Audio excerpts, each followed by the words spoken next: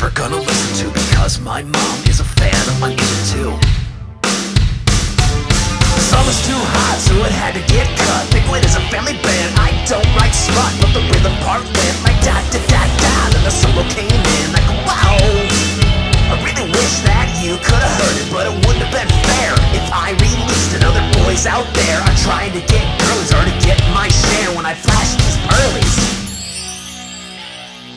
Had everyone bedazzled like Elizabeth Hurley. If I said I'm Brendan Fraser, do you think she'd be my mommy?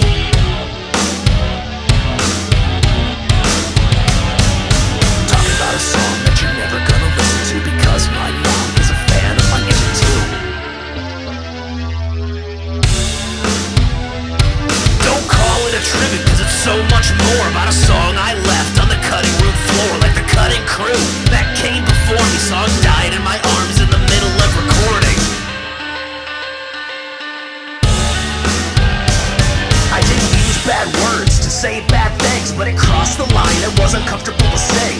Talking about muscles covered in ink, and a letter of the alphabet that's also a string. And the next verse talked about silicone rings, not the kind that you'd wear to your wedding. I'll leave the music to pros like L. King and go back to writing songs about buffalo wings.